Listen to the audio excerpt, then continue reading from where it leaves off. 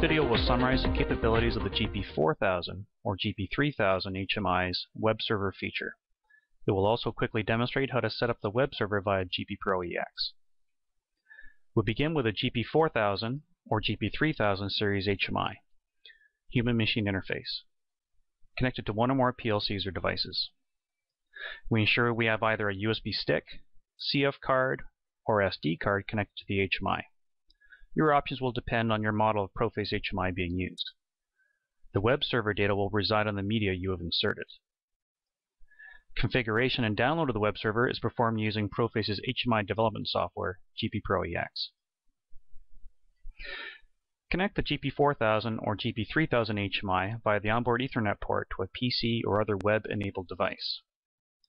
Once connected, we now have access to website features that the Proface GP4000 and GP3000 series HMIs provide. This can be something as simple as a web page, or more advanced things like RSS feeds. Enter the website address in a browser, usually just the IP address of the Proface HMI, and you are presented with the website as configured. Note, if you have access to a DNS server, you can assign a domain name to the IP address of the HMI. This, of course, simplifies remembering the website address. Using the default website provided by Proface and GP Pro EX, we can now display live data, or active historical or log alarms, as well as many other features. So you can see that many web-enabled devices and software in the market will be able to take advantage of the Proface web server features. Now that we have an understanding how everything works together, let's configure an existing GP Pro EX project to take advantage of the web server feature. So here we are at the desktop. I'm going to double-click on my existing project. This will automatically open GP Pro EX for me.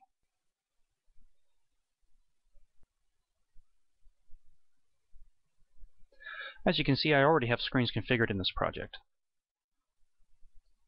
In order to turn on the web server, we need to get into the display unit settings. These can be found in the project window, system settings, display unit, or of course we can use the menus as well, project, system settings, display unit. So here we are at the display unit settings. I'm going to go to the remote viewer tab, and there we have the web server. All we have to do to enable the web server is to check the box enable web server, and we can choose, in this particular case, using a GP4601, we have two choices, an SD card or a USB storage device. We're going to use an SD card today. All the rest of the options that are here can be left as defaults. Website will be the folder that actually sticks it in the core folder on the SD card. So that's all we need to configure the web server. Now all that's left is to transfer this project to the HMI. So we go to Transfer Project, save the project,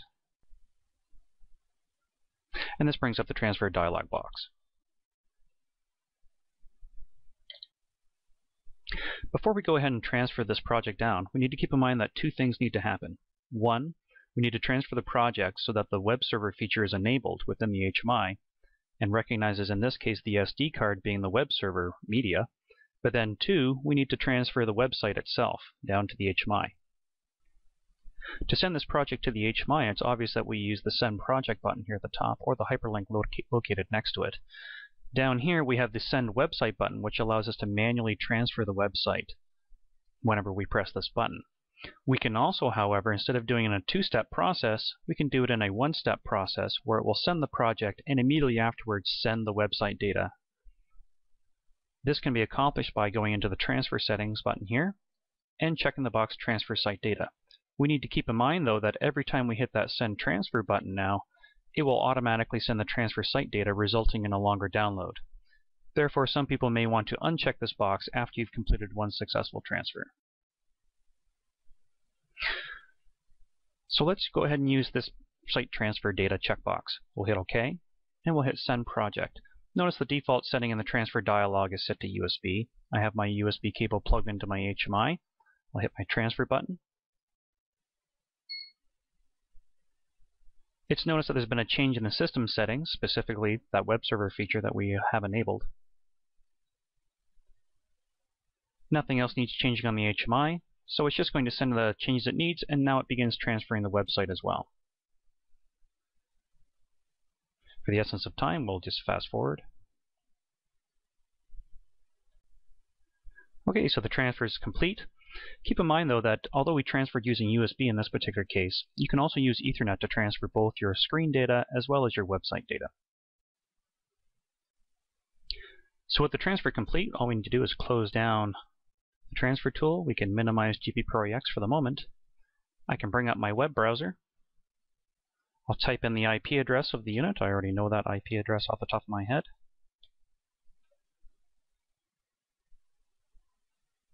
And here we are. Here's the Prophase website, the default website that ships with GPProEX. Briefly, we'll just go over the device view and alarm information tabs. Device view. This allows us to live monitor and, if necessary, read and write to any register value that is internal to the Prophase or external to the Prophase that the HMI is hooked up to via a configured driver. In this case, I'm just going to use an internal register, user 23,000.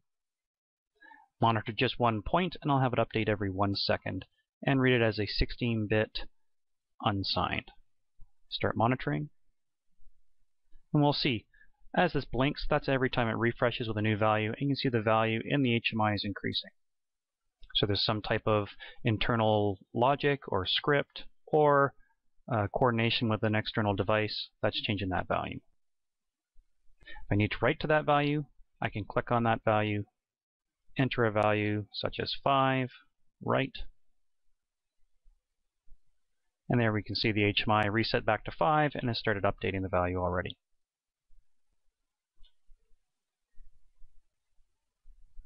Over on the alarm information, we can see we already have some alarms. In this particular case, we've got a water gauge error that's occurred, and this occurred at 3:04, 3:06, and 3:08 today. We can also see the recovery. And of course, no one has acknowledged it because we just did a download to the HMI. There are other features available via this web interface, but we're not going to cover those in this particular video. For more information, please feel free to look at the GPProEX manuals available both for download online or in the GPProEX software. Thank you.